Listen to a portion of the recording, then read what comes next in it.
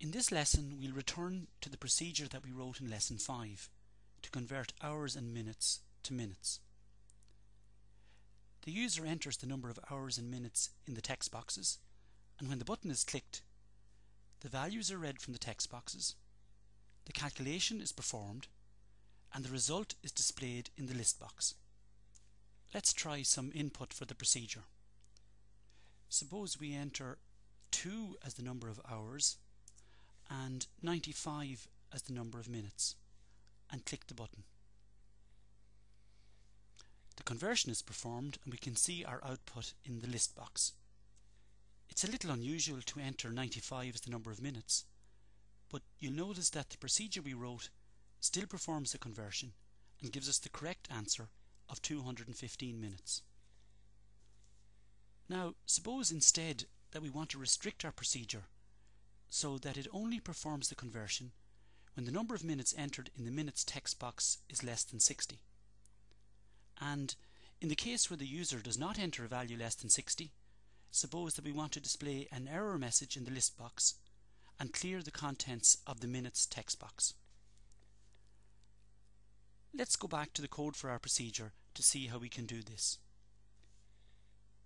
Here's the code for our original procedure, and you'll recall from lesson 5 that it reads the values from the hours and minutes text boxes, stores them in the variables hours and minutes respectively, performs the calculation, and then displays the result in the list box.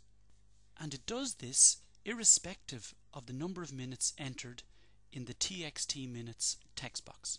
Now what we want is that the calculation be done and the result displayed only when the number of minutes is less than 60.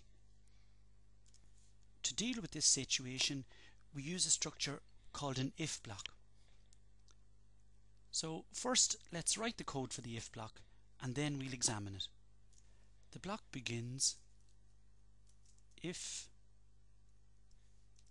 minutes less than 60, then. Notice that the word endif is inserted automatically at the end of the block. Next, we'll put the code to do the calculation and display the output into the block. Now let's look in more detail at the structure of our if block. The block begins with the word if. This is then followed by a statement or a condition which will be checked by our program to see if it's true or false.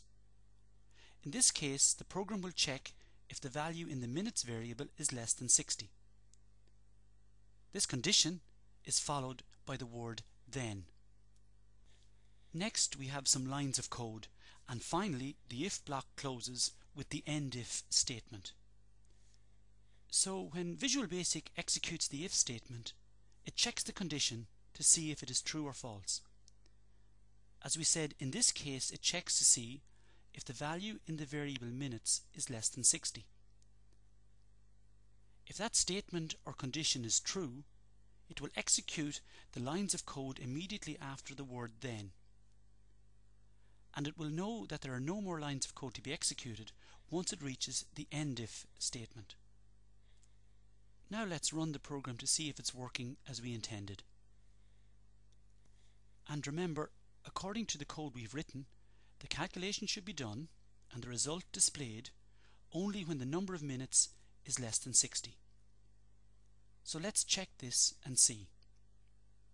If we enter 2 for the number of hours, 45 for the number of minutes, and click the button, we see that it converts to 165 minutes, which is the correct answer. Next, we'll try one where the number of minutes is greater than 60, 75 minutes for example, and if we click the button, we get no output in our list box. This shouldn't surprise us, as the code we have written has only told our procedure what to do in the case where the minutes is less than 60. We haven't told it what to do when the number of minutes is not less than 60. So the next step is to write some code to deal with this. Recall what we intend to do if the number of minutes is not less than 60. We want to display an error message and clear the contents of the minutes text box. Looking at the comments describing the two cases, we might summarize them as follows. If the number of minutes is less than 60, do the calculation and display the result. Otherwise, display an error message and clear the text box. In Visual Basic, we use the word else rather than the word otherwise. Again, we'll write the code first and then examine it. So we begin by writing else, and then we write the lines of code that we want to execute in our second case. We'll need two lines of code, one to display our error message in the list box and the other to clear the contents of txt minutes. Let's look again at the structure of our if block. The lines of code between then and else will only be executed when the condition is true, and the lines of code between else and end if will be executed when the condition is false. So, for example, if the number of minutes entered is 95, then the condition will be false and the second block of code should be executed. Let's run the program and see if it works. We'll enter 2 hours and 95 minutes. And remember, if our program is working correctly, we should get our error message and the contents of the minutes text box should be cleared. Let's click the button and check. And there we go. Our error message is displayed and the text box has been cleared. Now we'll try the program with a number of minutes less than 60, just to be sure that it's still working. So we'll try 2 hours and 45 minutes. Click the button and again it's producing the correct output. Finally, let's put 60 in our minutes text box and check if our program behaves as we had intended. In this case, before we click on the button, let's try to picture what should happen.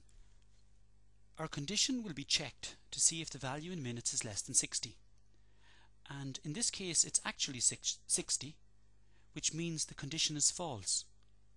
So if our procedure is working correctly, it should execute the else part of the if block and display the error message and clear the text box.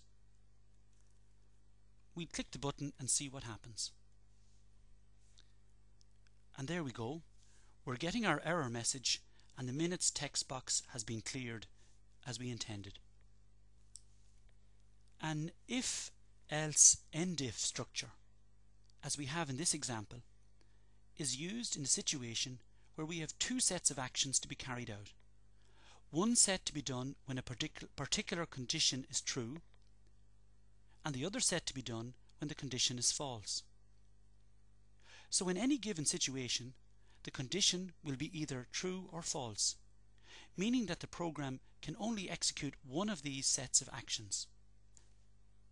In our next lesson, we look at how to use if statements to deal with situations where there are more than two sets of actions, but only one of which can be executed in a particular situation.